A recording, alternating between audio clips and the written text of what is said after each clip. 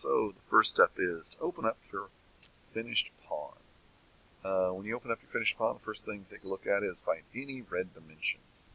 If you have already had a chance to fix those, this is your time to fix those red dimensions. Any dimensions in red means your drawing's out of spec, that something's too small to fit the required dimensions. Remember, you can always take a look at those. Those correct dimensions are on the O drive underneath your pawn specs. If you don't know where that is, talk to one of your classmates and hopefully they'll be able to point you in the right direction. Alright, so with this one, I'm going to look at it. I'm going to put it here in a straight on front view. And I'm going to see 0.0395. That's in red. That's that little nub there, that little sphere that's showing on that. 0.0395 is too small. That'd have to be at least 0.05 if it was sticking out, 0.05 inches. So that's just too small of a little sphere. So I'm going to have to fix that. So I'm going to erase that out. I'm going to redraw in a sphere here. I'm going to turn on my O-snap here. I'm just going to draw it exactly that same spot. I had to make mine even a little bit larger when I need to. Actually, I'll make them a couple different diameters here, I guess. So first I'm going to make a diameter of 0.05. Didn't really change that one much, but I know it'll show up and work as a 0.05. This one here, I'm going to make it a 0.01, or not 0.01, sorry, a 0.1. That was radius, sorry, I'm going to retry that one. Sphere. Make that one a diameter of 0.1. And I'm going to go ahead and make this one a diameter of 0.1. Alright, so there we go. Those are within specs now. Every other dimension on there is good. So now I have those are within specs. You know what? To make this look a little bit better, I think I'm going to go ahead and put this in as a 0.1 also. I can get rid of that extra one I put in there. And I just put these other ones over top of those first ones that were there, and that's fine. Because they're all going to be together. Alright, so now, everything on this drawing is within specs. Looks good. Honestly, I'm going to go ahead, I'm not. I'm going to leave, and I want you to leave yours on there. I did erase out that other dimension. I probably should have left that on there. So if you did erase out your dimension, go ahead and undo back. I know this is a long step for you guys to watch, but undo back.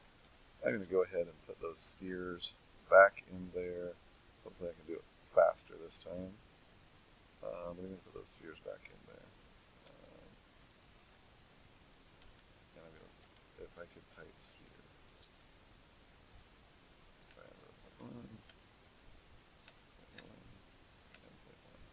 Alright, looks good. That way I'm going to know if you leave your dimensions there, and actually leave your text on there too. That way I know what it is that you're fixing on there, and I'm going to know that you have those actually fixed. Okay, so now this is looking good. The next step is I need to union this thing all together. So I'm going to go UNI to union this, and I'm going to pick my entire thing to union. So there, I should have unioned this all together in one. So let's double check this and see. So what I'm going to do is I'm just going to go move, and I'm going to move this over. Ooh, now there's a problem. I unioned it, but not all of it unioned. It's still in different parts and pieces here. So I'm going to undo here, I'm going to bring it back, and I'm going to try to figure out why. First off, well, I see this bottom part here. There's a reason why this bottom part of it didn't union. The reason this bottom part didn't union is it's a wireframe. You can't union together a thing that's a wireframe. It's not a solid. So there is a command there that I've shown some of you individually, but not all of you. If you have a watertight solid, a watertight wireframe. This is a wireframe, but it's watertight, meaning that it has all those sides together and the top and bottom surfaces there. You can use a command called surf sculpt. You type surf, and it comes up surf sculpt.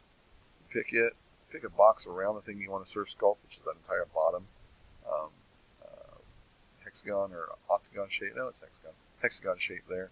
And you're going to hit enter. And that surf sculpted it. Now that is a solid. It put it back together. Now, if you don't have it already watertight, surf sculpt will not work on that part of it. So it's still not going to work there. But hopefully you just exploded it and kept it watertight. So now I'm going to go ahead and union this piece back together, and now I'm going to select it once again with just, and all I'm doing there is I'm just selecting hitting M for move, selecting it, and moving it to the side a little bit, seeing, oh, what moved with it. Well, these things did. Oh, now there's a reason why these didn't.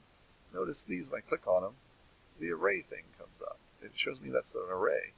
An array is not a solid. An array is a grouping of things that have been arrayed. So what I'm going to do is I'm going to undo back. And as you know, something that's been arrayed, you can explode it. You want to be careful, because you don't want to explode everything out there, because then it's going to turn the thing back into a wireframe. But if you explode this, it's going to break it apart. Now you can union this all together.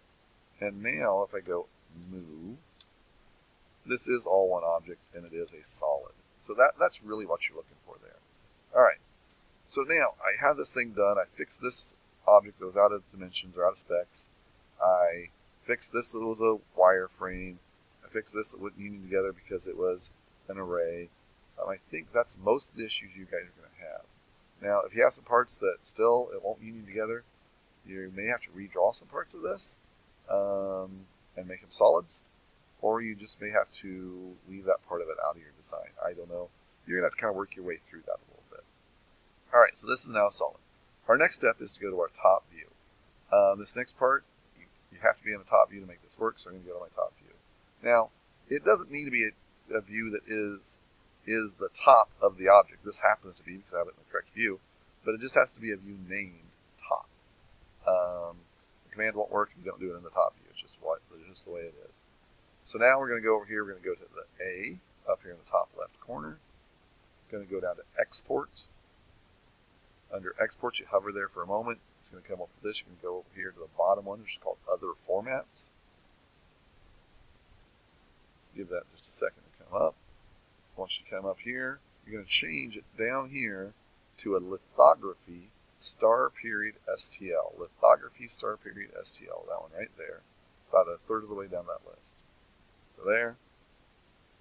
Now you need to change this to where you're going to save it at. You're going to save it on your P drive, or on the P drive. You're going to go to the P drive. You're going to go to O and W. You're going to go to Student Drawings. You're going to go to CAD 2. We're in CAD 2 now.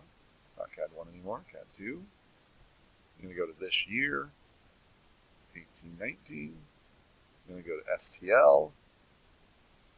You're going to go to Pawn. Soon there will be one there called Ring. And then you're going to go to whatever hour you're going to be in. I'm going to go ahead and just do mine in the second hour. So I'm going to go to second hour.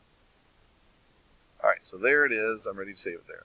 Now here, I want you to save it as your name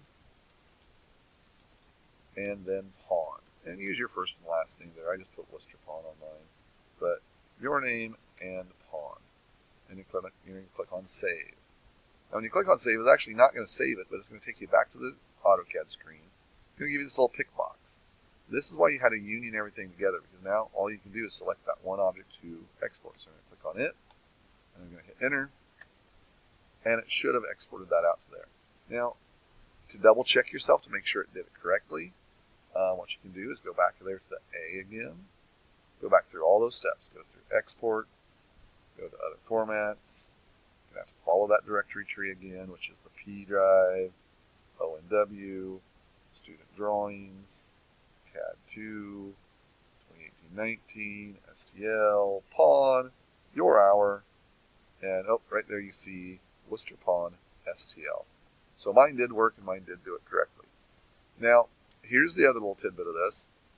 If for some reason you don't have access to the P drive, something weird may go on here. Every year there's some people that don't have. I think we got everybody fixed, but I'm not 100% sure. If you cannot get to your P drive, that's okay. Just save it to your M drive. Save it to your Q3 folder. There somewhere on your Q3 folder. And then you're going to have to tell me on Tuesday when I come back, hey, Mr. Worcester, mine didn't save there to that folder. Can you go out there and grab that? And I can go out there and grab that file for you and move it to that folder, because that's where I'm going to be exporting all your pawns from, is from that folder. You have to have it saved there for me to export it. All right. Hopefully that's got everybody. Shouldn't be any real big questions there after this video. The biggest thing for a lot of you, excuse me, biggest thing for a lot of you is going to be getting your drawings within specs. I know there were some of you that had 10 or 11 dimensions out of specs, so that's going to take you some time maybe.